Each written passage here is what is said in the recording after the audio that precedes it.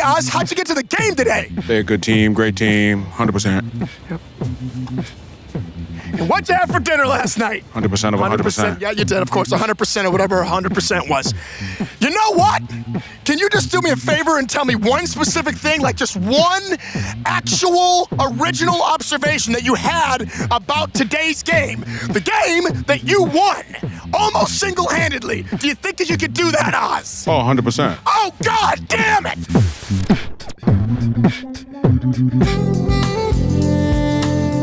Welcome back to the Morty Jepson Show. I'm Morty Jepson.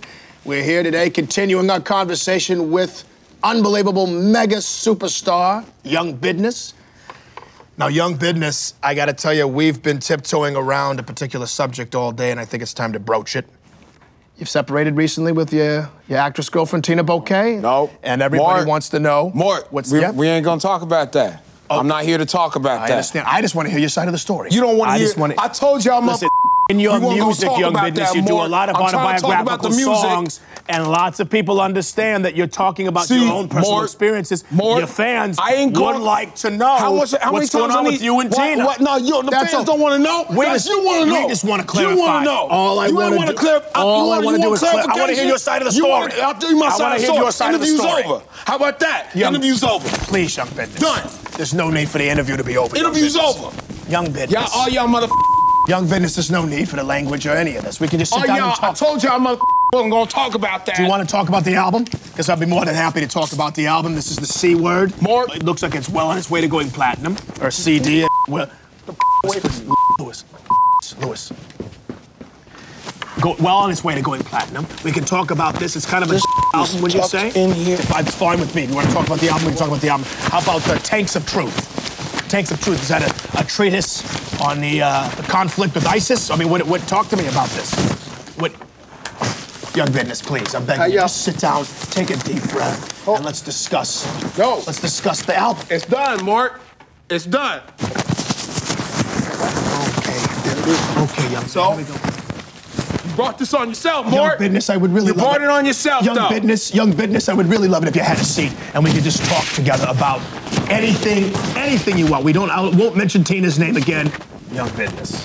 How the Youthful commerce. Where does it go to? Lewis, help him.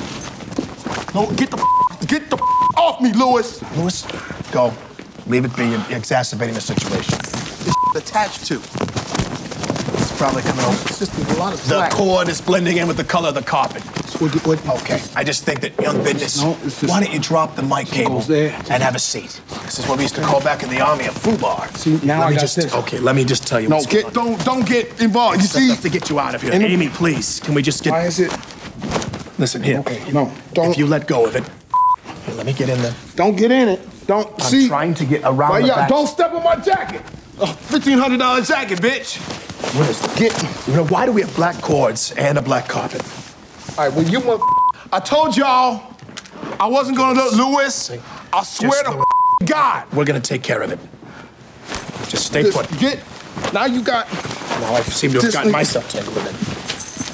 You ain't. Get off me. May I help you? Don't touch the jacket. I'm sorry, I'm trying. Look, okay, here's, raise your knee. Here's one end right here. You gotta get now. Hold on, I got fasciitis. Get a seat. You know what? Here's what we're gonna do. Okay. Have a seat here. Put your fanny right here. Don't say fanny. Right there. Don't. There you go. How you do? You do it? What you do this every?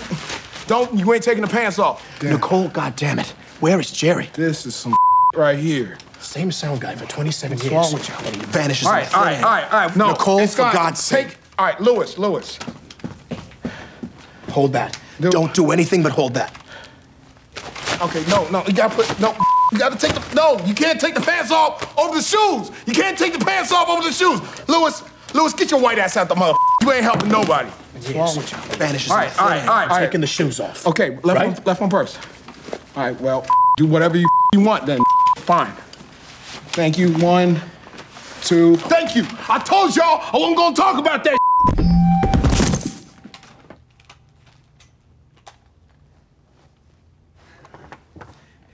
We'll be right back with Alec Baldwin. Welcome back. We're here talking with all-star shooting guard Charlie Sanders about his amazing career. Now, Charlie, you grew up in a tough neighborhood, didn't you? That's right. Drugs, violence. My whole life I had to deal with adversity. And that continued when you went on to the pros? That's right. You know, fines, injuries, everything. No matter how big a star I am, I'm always gonna be dealing with adversity. Adversity Johnson, what's your take on this? I don't know, girl. I just like with him. Ah, come on, adversity. Deal with me, dog. God. I said deal with me. Always. Wherever we go, it's... Come on, no, don't. Don't drink my water. Don't drink my water. Adversity, leave me some. Leave me a sip. Leave me a sip. Damn, come on, man. Oh, deal with me. He doesn't... I'm sorry. No, he doesn't pick up social cues. What? Here we... Titty twister, titty twister. Come on. Are you okay? No. I am here with Osmotaz Buckshek, the rookie out of Stanford University, who is undoubtedly the MVP of today's game with an interception that he runs back for a touchdown in the last 30 seconds of the contest. Osmotaz, can you walk us through what happened on that last play? It was amazing. Yeah, we knew we had to go out there, give 100%. We executed. It just went our way today. And was the quarterback giving you any clues today, Oz? It looked like you knew that ball was going to be there. What was happening? Knew we wanted to have some fun, you know, execute. Play one quarter at a time, give 100%. 100%. Okay. You know, let's talk about last week's game. You guys lost a heartbreaker. Give me your state of mind then versus now. Wanted to do play-by-play, give it 100%, execution-wise. Execute. Okay, I'm gonna ask you something completely different that's not about football. Look at me, Oz. Just look at me for a second. I'm gonna ask you a question. Right here, that boy. So you and your wife recently had, right here, stay with me. You and your wife recently had twins, okay? How does it feel to be a new dad? You know, we wanted to stay as a team, execute, give 100%, play-by-play. Okay, you know what? I'm gonna do a little test right now. Hey, Oz, how'd you get to the game today? They're a good team, great team, 100%. Yep. And what'd you have for dinner last night? 100% of 100%. Yeah, you did, of course, 100% of whatever 100% was. You know what? Can you just do me a favor and tell me one specific thing, like just one actual original observation that you had about today's game? The game that you won. Almost single-handedly. Do you think that you could do that, Oz? Oh, 100%. Oh, God damn it! What do we do? They told us at the station to come down here and fill time, but there's no story here. In this neighborhood, there's always a story. Here, give me the name of a mythical creature. Mythical creature? I don't... Trust me. I don't know. Pegasus. Pegasus, yeah. Perfect. Just roll, watch, and learn. They can stay in my house if they want to. Hi there, Rick Nicholsby, Channel 6 News. We've had reports of a Pegasus in the area. Has anybody seen anything like that?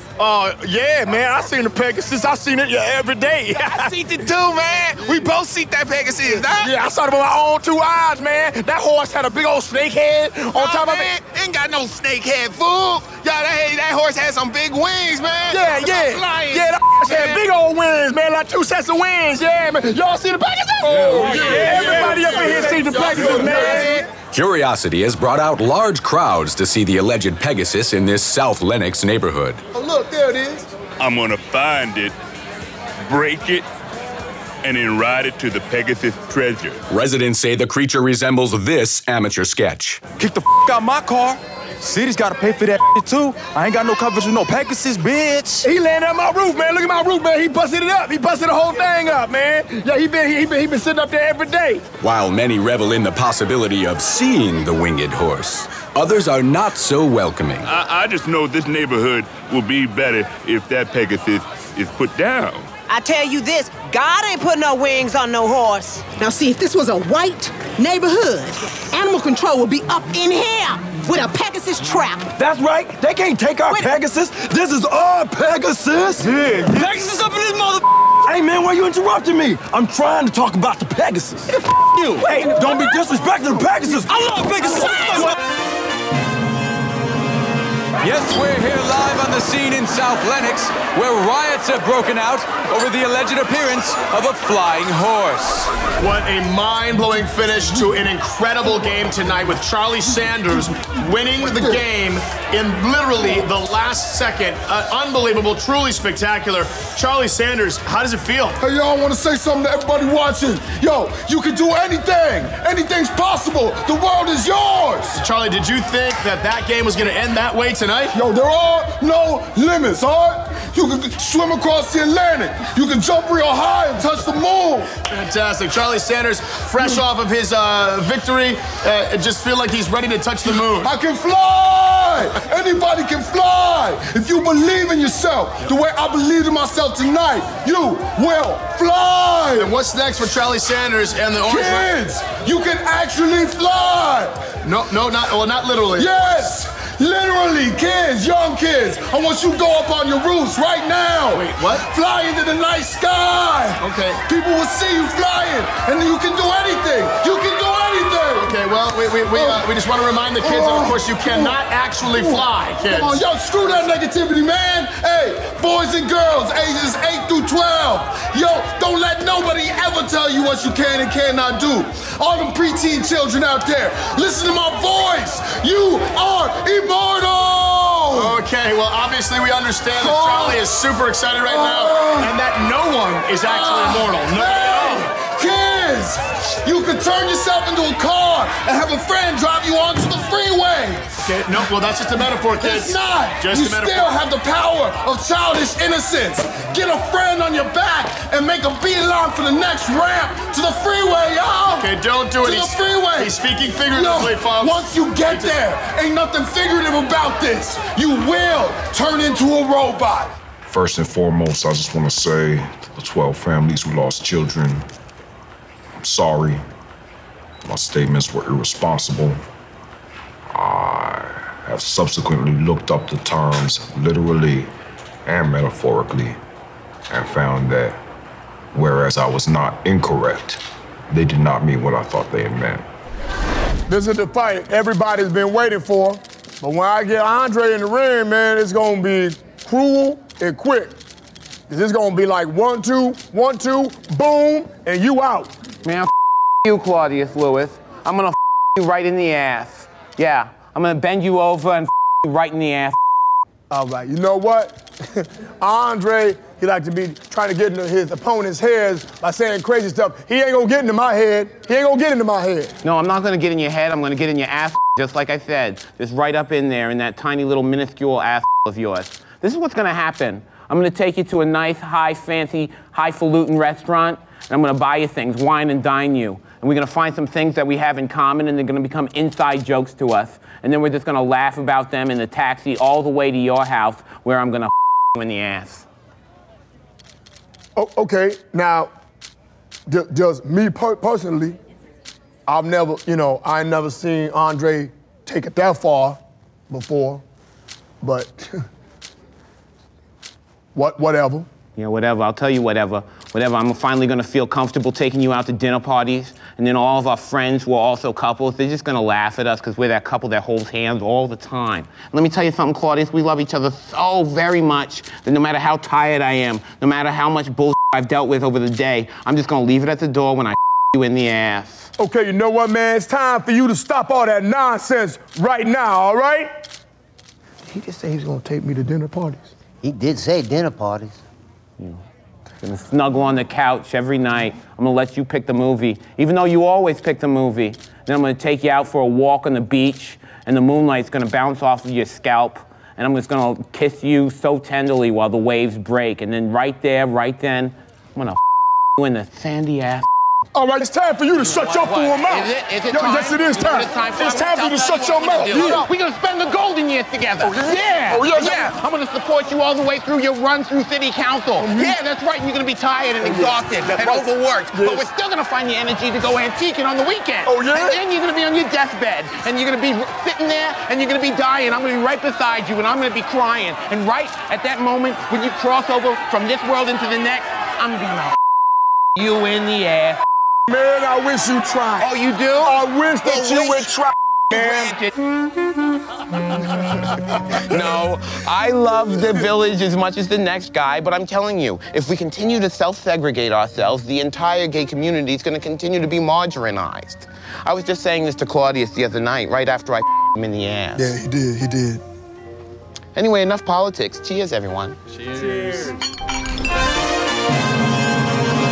Rick Nicklesby reporting live from a gruesome scene. A cult known as QET, or Quest for Eternal Truth, has apparently taken their own lives in a mass suicide. Police confirmed that cyanide-laced cherry Kool-Aid was also on the premises. Excuse me, hi, Rick Nicklesby, Channel 6. Hi, are you two from the neighborhood? Yes. Yes. Yeah. Okay, were you two members of the cult that lived here? The cult? What cult?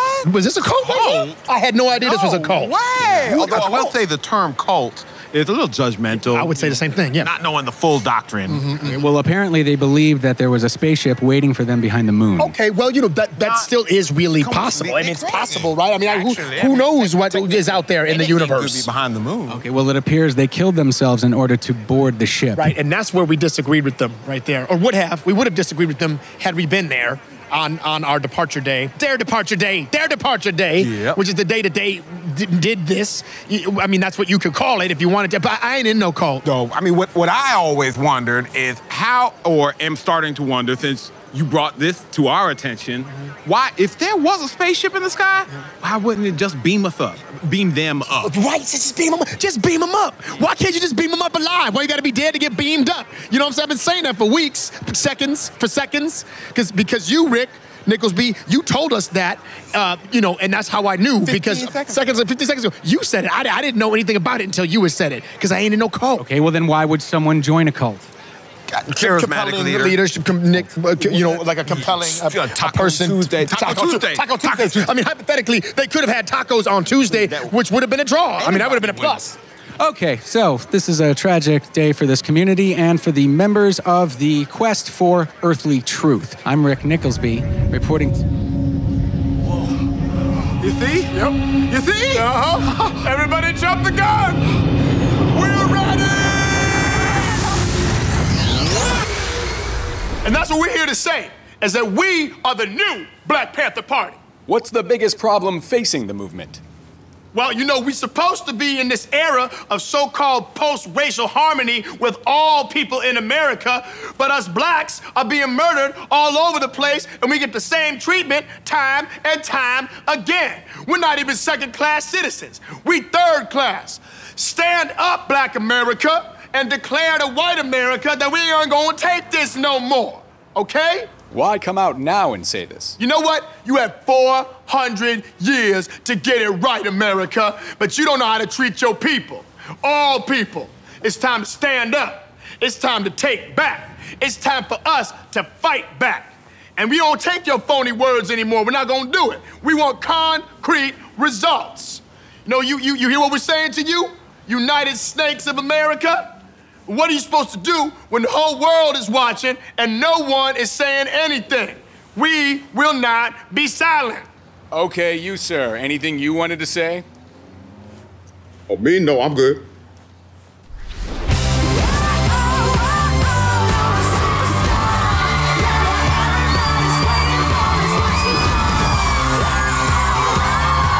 Hey, what up, y'all? Welcome back to HCL. We are in Hollywood. I got the answers, and the answers this morning is Mother Majesty. Thank you for being here, Mother Majesty. Thank you for having me. Yeah. Now, before the break, we heard your song, She Nomenon, from the new hit album, Girl Army. Oh, yeah. Yeah. That's right. Well, thank you so much, Scratch. You know, this whole album is about girls and empowering girls and, you know, kind of just showing girls that they can be strong and powerful and do what they want to do and not what the media says they need to do. All right, that's deep. That's deep. Now, we got some young females here who have some questions for you. Is that okay? Oh, it's always okay. It's always okay. I always want to hear from my Girl Army. Hi, Majesty. It is so cool to meet you. Thank you so much. I think you're beautiful just like that.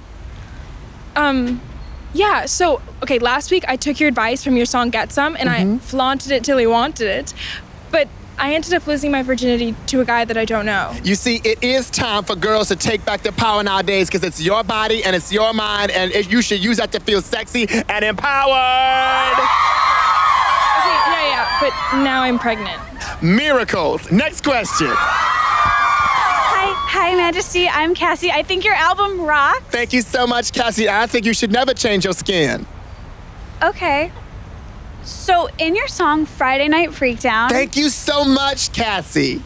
You say, bend it over, touch the ground, he'll ride you like his merry-go-round. Yes, I do. Is that about butt sex? What it's about, Cassie, is us reclaiming our bodies as women because, you know, for a long time, being sexy was about being sexy for a man. But this is about being sexy for yourself. Woo! But I've got herpes in my butt. Okay, let's change tracks for a second. We gonna go to commercial. When we come back, Mother Majesty is going to unfurl her new song. What is it about? Oh, okay, it's kind of a love song, and it's about finding strength after having your heart broken. All right, we gonna go to commercial. When we come back, Mother Majesty with Who Got Next on this Blackberry Pie? Here's your dressing room, Your Majesty. Thank you so much.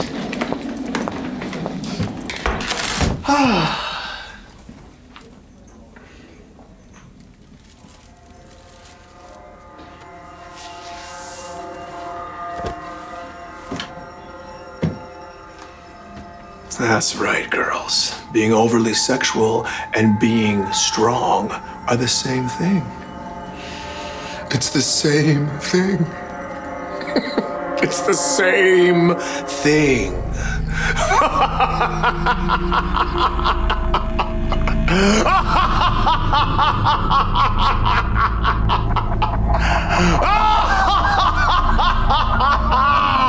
Girl power! Oh, God, I'm allergic to this makeup. Now, why would I have burped? That's weird.